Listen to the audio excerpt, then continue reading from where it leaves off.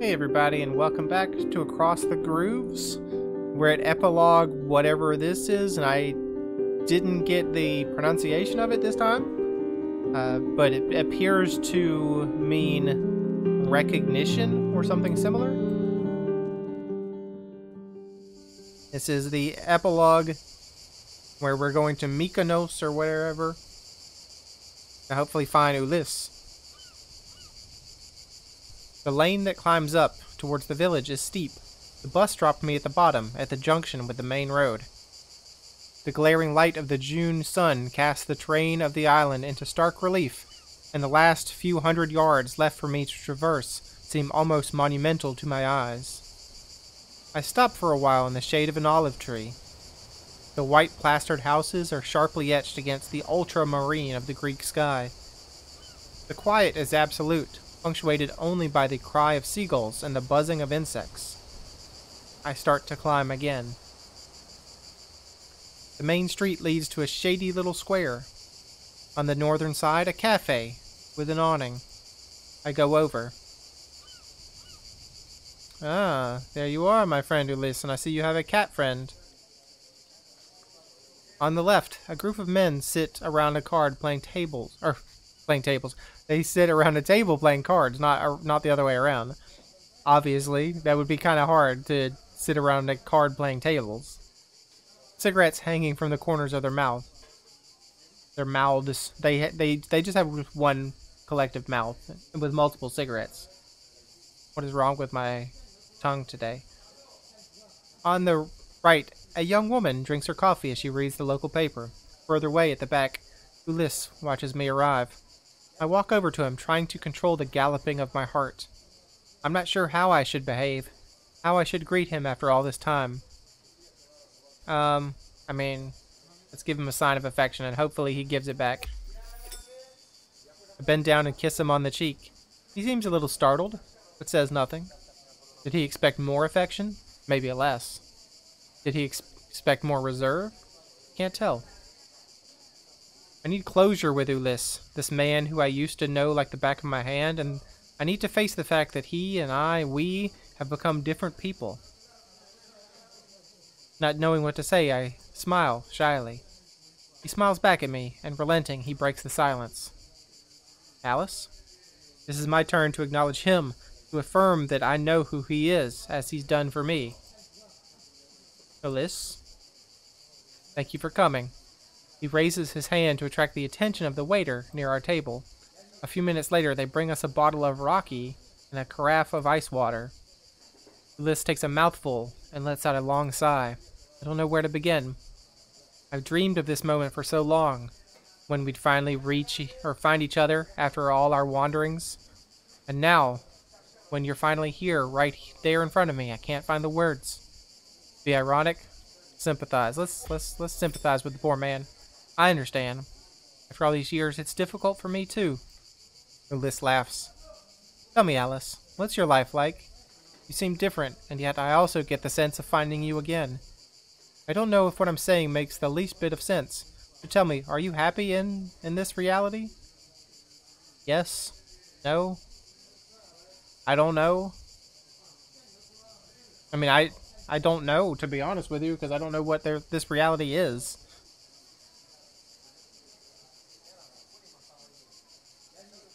I don't know, Ulysse. The record took everything I knew and turned it upside down. I'll need time to find some balance, some stability. I promise you I did everything I could to spare you. I sacrificed our relationship so that you could be free of the record, but in the end, it didn't work. What do you mean you sacrificed our relationship? Ulysse takes a deep breath. In the original reality, we were together. We were happy. You were in a band, and you helped Mark and me in the store when you could. Interrupt him, let him continue. Let him continue. I tense up as I realize what Ulysse is telling me.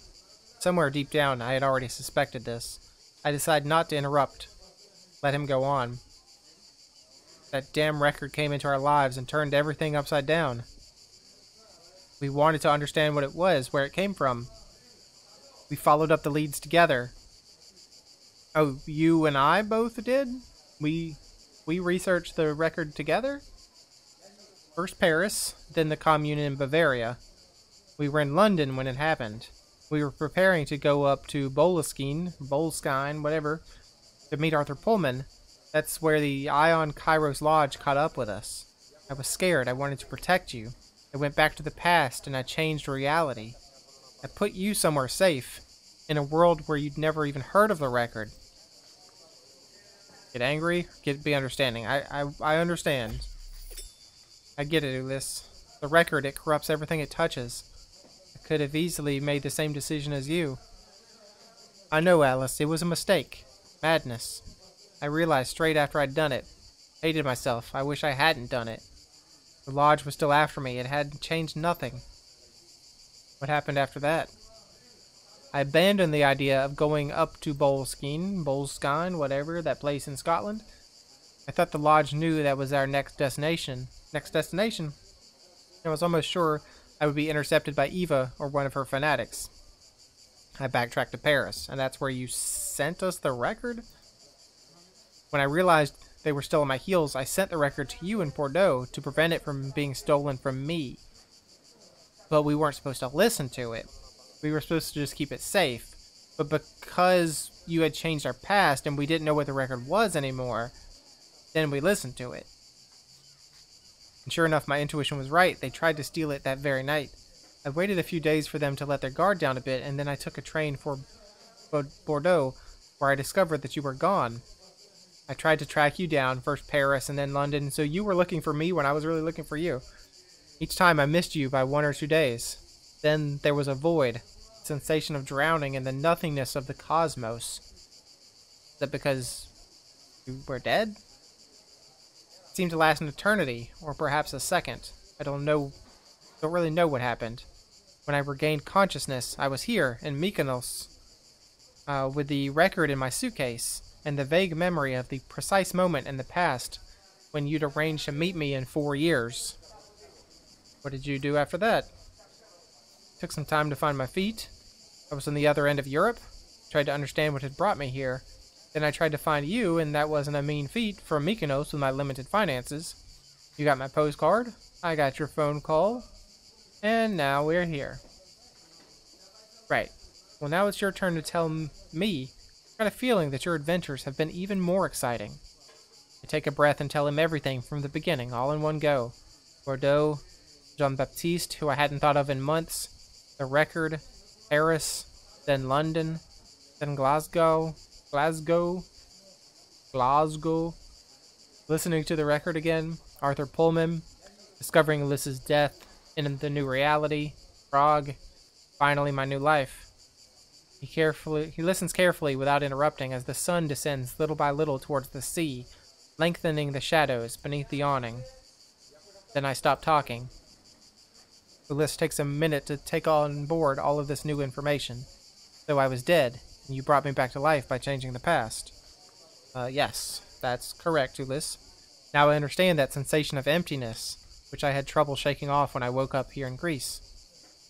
By the way, you haven't told me why you asked me to meet you here specifically. Wouldn't it have been simpler to meet in Athens, or at least near an airport? Ulyss gives me a roguish smile. Something I wanted to show you. Come on. He stands up, picks up his fat hiker backpack, which leans against a table leg, and slips it on. It doesn't look like a very big backpack, to be honest with you. And then he digs a few coins from his pocket and drops them on the table to pay for our drinks. And the cat apparently wants to join us. We cross the village in silence and go down the road towards the coast. After several hundred yards, we reach the site of an archaeological dig. Are you gonna put the record in there? Like seal the record up in some ancient ruins? Part of the excavation site has been covered by tarpaulins. Another part suggests the remains of an ancient temple, which would have been built here a few millennia ago. Apparently, the site was only recently discovered. The dig has been halted because of budget cuts, and as we're quite a long way from the tourist zones, it would seem like authorities haven't taken the trouble to close the area off to the public. See, the cat has still joined us. Come on. Ulyss beckons me to follow him. Hello, cat. We go around the excavation zone, then retrace our steps. On the other side, behind us, the sea sparkles below. From this point of view, we can see the frontispiece stones which have been unearthed, and which display some astonishing carvings. The right side is missing, but the left side, which we can make out a kind of chimera, half woman, half eagle, which appears to guard the central part. This is actually flip-flopped, people. You probably should have reversed this image. To the right side is missing, but here the left side is missing. Which depicts a kind of music box, its shape almost anachronistic. Did you know that at the start in mythology, the sirens weren't fish women, but birds with the torso and face of a woman? Like a harpy. I turn to Ulyss, which means that he smiles at me. Yes. When you told me to flee 4 years ago, it would seem that I decided to go in search of the origins of the record. But not the origins of our plastic disc, the true origins. And it brought me here. This mysterious temple, which appears to pose a real puzzle to the archaeologists and historians who have studied its history, according to the information I've been able to gather.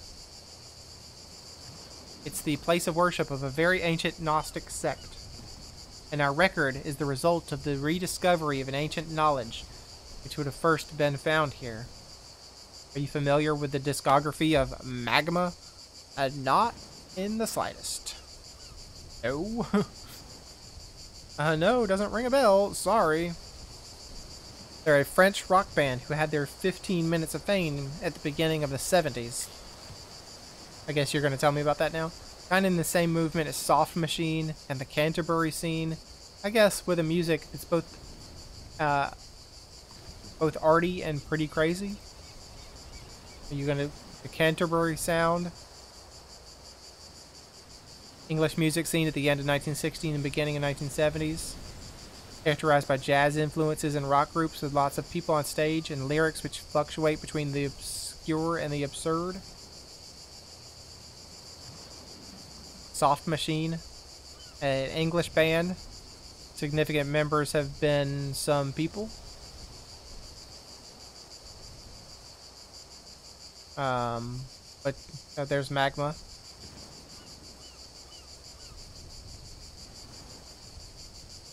Okay, but what has that got to do with us? I'm getting to it. Christian Vander, the drummer and the brains of the band, invented a language of Cobain. Cobain?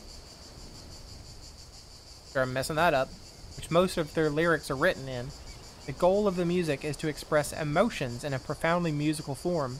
For example, if you stub your toe on the corner of a table, you wouldn't say, "Ouch, I hurt myself," but instead you'd scream with pain. Okay, I see the idea. It's interesting, but I still don't see what you're getting at. In this language, there's a particular term, Zool. You're gonna tell me about Zool? Term meaning celestial in Cobain, the invented language used for the lyrics of the band Magma. The term has become the epithet of the musical genre of the band and for their successors. Okay. I raise a skeptical eyebrow. Zool? Yes, Zool. Okay. Whatever. What Vander wanted to convey with the term is the idea of the perfect note at the perfect moment. Kind of musical ecstasy, which allows us, human beings, to glimpse an instant of the divine. Ulyss puts his backpack at his feet and opens it. He takes out a 7-inch record in a familiar white sleeve. He looks at it for a minute, his expression unreadable, and then he adds, "I believe that this record, this music of the spheres, is the culmination of this quest for the absolute." He holds the record out to me. I take it. I've kept it safe until I found you again, Alice. It's out of the question for me to play it again. This record stole my life, our life. It stole the woman I love from me. Well, I'm still here. Ulyss looks at me with a wild intensity. He takes off his glasses to wipe away the tear which trickles down his cheek. I know that you're not still her, the woman I loved from the very depths of my heart, Alice. And I know that I'm probably not me either, the man I was when we were happy together. Ulyss puts his backpack down again and takes out a little travel record player. Puts it down next to his pack. Then he pulls out a pair of headphones, which he places on the cover of the Tepaz. It seems appropriate to me that our story should finish in this place where the record story began. Ulyss turns towards the sea, towards the horizon. You do what you want, Alice. I put it in your hands. Then he takes a few steps away towards the coast below. I mean, I'm not listening to the record, dude. I just found you. We're not changing this. I take the record from its sleeve and hold it between my hands, undecided. Destroy the record or listen to it? No, we're destroying this dang record. I place the record on the ground, and with one thrust of my heel, I shatter it. No divine justice strikes me down. Just the golden light of the sun setting over the Aegean. Ulyss has not turned back. He continues to look out to sea. Behind me, the lane leads back towards the village, towards the city, toward my life. Before me, Ulyss. Perhaps the rebirth of a destiny in shreds, or at least the promise of something like it. Let's leave or join Ulyss. I'm going to join Ulyss. I walk over to Ulyss and take his hand in mine. He looks at me and smiles. I smile back. Then my eyes are drawn to the open sea. And as I let the beauty of this world overwhelm me, my mind travels to a rhythm of a strange and intimate melody.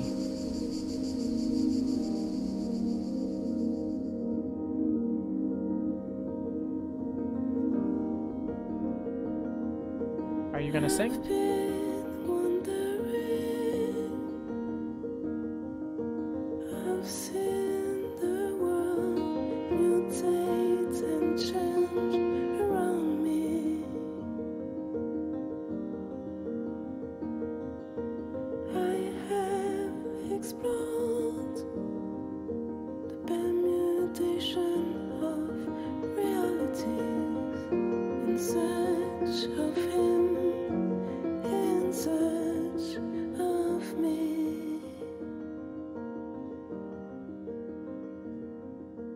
And there I was, in hold of someone else's that I've been, in hold the halls of Alice's, were around me and that's me, in the infinities of the real, in the colors, emanations of the ever-changing world of I like the punk goth Alice. Eyes kids around, different paths leading into different prisons, different tracks on the playlist of my life.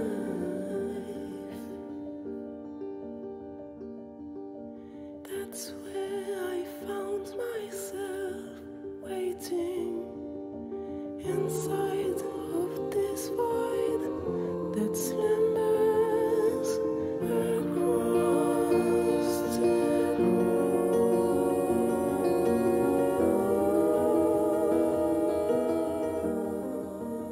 groves. Achievement unlocked. Postcard. Achievement unlocked. Swinging London. Achievement unlocked. English pressing. Assured taste. High fidelity. Crossroads. Old books. Piano bar. Mayfair Motor Club. Penny Lane. True French Woman. Full Circle. Well, that's the end of Across the Grooves. We have successfully crossed time and space and reality.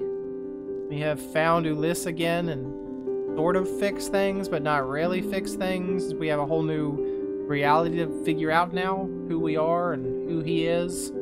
But he's not dead anymore, and he's not gone somewhere away.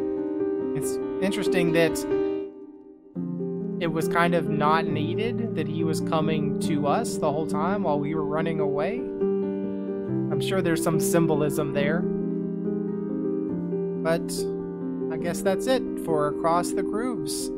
It was pretty good. I liked it. I think there are like 8 different endings or something like that. There's multiple different endings, but I'm not going to play it again and go find other endings. That's for you to do. If you want to go see them, you should buy the game and you should play it. I'm pretty happy with our end. But thanks for joining me. Hope you enjoyed it, and hope to see you again in something else.